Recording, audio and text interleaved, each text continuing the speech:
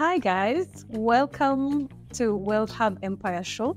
This is the new look, and today we are just going to tackle getting to know Abby, the life of Abby, what I've been through in my career, in my life, just general questions.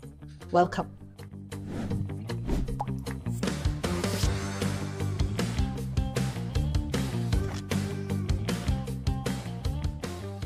What was your first job? My first job was at Uchumi Supermarkets, the famous Uchumi Supermarket.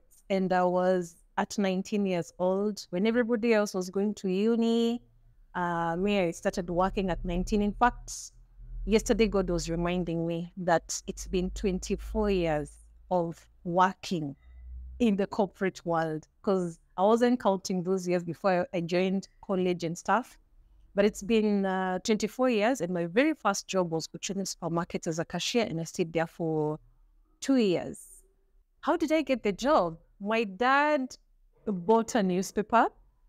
He knew at that particular time we won't be able to get me to uni or college immediately, so he used to bring these classified newspapers. We looked for jobs, we applied, and wow, I got the job, which I find so intriguing because there were so many. I remember that time at this place in town called Aga Khan Walk. I think there were like 100 of us, and they just needed 3 cashiers. So we did the interview. They shortlisted 10 of us. My sister was there, my big sister. Hi, sis. And I got it, and she didn't, and also my cousin. And that marked the beginning of my journey with money. I think me becoming a cashier as my first job is what now led to me thinking of doing finance. How much was your salary? Whoa.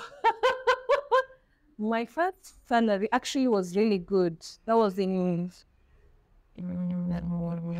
let me just mention the year 1998. About 7 to 14,000 Kenya shillings. Why I say to 14 is because we used to have overtime. That job was rigorous. We would come even on Sundays, work overtime. I remember my hardest days in Uchumi were 24th of December, when tomorrow is Christmas. The queues would be from Aga Khan Walk to almost Bastifan. I'm exaggerating, but that was a tough job. But I learned a lot, and that is what now later made me think, now that I'm touching money, a lot of money, it's not my money, how can I study and make it my money? At the end of the first year, because I was the youngest at 19, I worked with people of 30 years, 35 years. Those days I used to hear someone is 30. I'm like, 30, where have you been and why are you here? And the most memorable moment when at the end of the year, they were awarding the fastest cashier, the most diligent cashier, or my cash box used just to balance all the time. I got the award. That was a shocker and a very memorable moment. I got a voucher. I think it was for 5,000 or 10,000. I can't remember. And I bought my mom gifts. Yes. What was your first experience with money? I was 5 years old. I was born in Nyeri, and my dad used to work in Nairobi. So when he came one of the weekends, he gave me 20 Kenya shillings. A note was blue in color, I remember. And he told me, this is money. You hold on to it. If I stay so long in the city of Nairobi before coming home, you can buy something. And he gave me examples: rubbers, pencils, pens. But what did I do with the money? Do you want to know? Of course, I bought sweets and all those kind of things. And when he came, he had to correct that. I think he was just testing me. But the first time I held a note, a denomination note, a medium of exchange, I think I was 5 or 6, because I think I was in nursery school. And I bought a lot of sweets. I have never seen that amount of candy in my entire life. Because I think I probably must have gone to the shop and said, hi, sweets. And I gave the 20 shilling note, and the person may have thought maybe I have a birthday or something. So I just packed all manner of sweets and biscuits, and I went home. I remember I ate them until my jaws were aching. So when my mom came and I told her where the sweets came from, she was like, you know what? I don't want to use the words she used, but you're not a very bright person. But she left it at that. And then when my dad came, he was told the story and we had a discussion. I didn't solve it, of course. What did you spend most on? Candy. And we shared with my friends, with my sisters, but the candy was not just ending. But at least I came into contact with what should we do with money? Because my dad, of course, was a bit surprised that I used all the money on candy. When did things start going wrong? I think now from that time, age 5, all the way to age 9, I was still in that school, a very good school somewhere in Nyeri. Then we transferred and we came to Nairobi, where I got into a school somewhere in Kiambu County. And I think to answer this question, when things began to go wrong is when now my dad did not have a job anymore. That was way later in life. Fasting forward, I went to that school, I joined high school, and then after high school is when all things began. We always had money in our family, and my dad would always give us pocket money, show us how to manage our money. Budgeting in our house was very, very, an ordinary thing. Like we would do budgeting together. My mom would bring her money. She was a businesswoman, and my dad was an accountant. And then at the end of the month, they would do the planning together with us. Like we would be there seeing how they're planning the money. And I remember my dad would say, don't come to me for any money in the middle of the month. I will not be having any money. If you want anything, you tell me so that we budget for the following month. Anything in between, I'm not a businessman. And if you would lose something and come and ask him for money, he'd be like, I thought I told you. What have you seen me sell? I'm not a business person. I don't have any money. So I think that continued until now when he didn't have a job anymore. And then now money became such a hard commodity to come by. But then again, my mom was in business, so she stepped in most of the time. But the whole planning session, the way we used to sit as a family and plan, that one now was not there. I think that brought a bit of confusion in my head. How bad did it get? Well, this is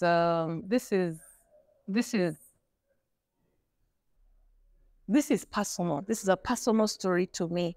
How bad it got, I remember as a teenager, there was a time I couldn't afford the personal effects of a little girl that was between 16 and 17. And I couldn't ask my parents because I knew they didn't have the money. So I remember that time was a very tough season for me because when you go and meet with other girls, they have all these things, all these personal effects, and you can't afford. That's how bad I remember it getting. And I desired to have a job so that I can be able to buy these things, like just normal personal girl effects. Another additional question. Yeah. What did that teach you about? Oh, I think the lesson that was coming out very clear at that time is in order to live a comfortable life, in order to afford everything that you need money. Number 2, money comes and goes.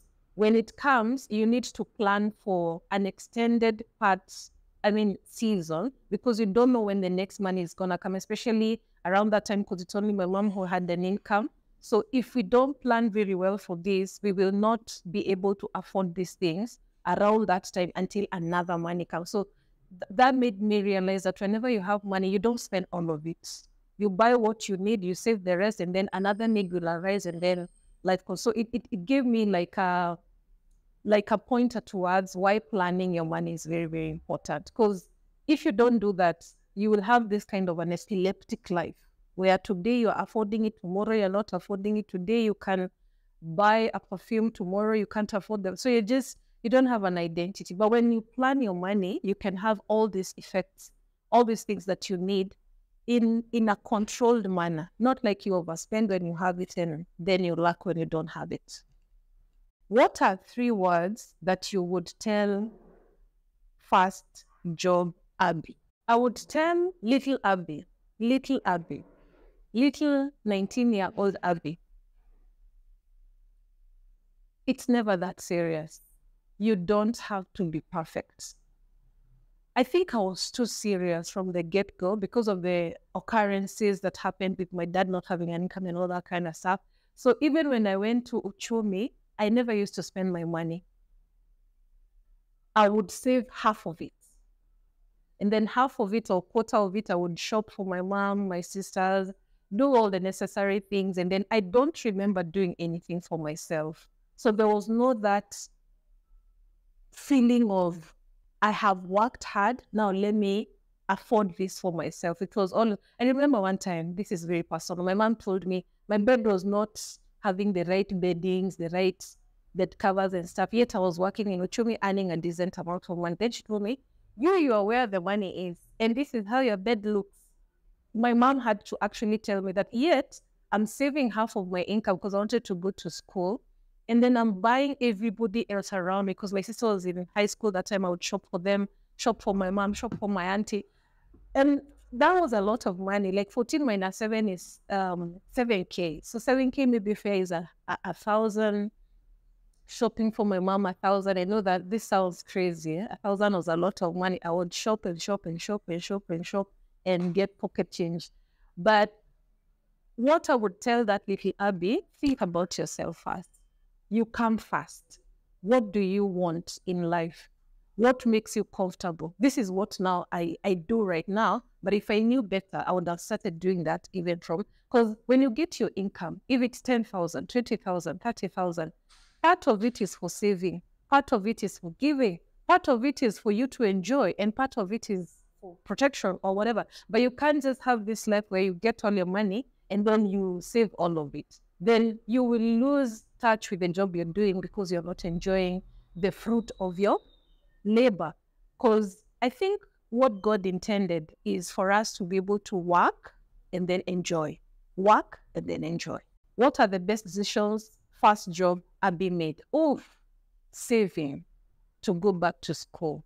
Well, after Uchumi employed me, we were relocated to a branch that was near main campus.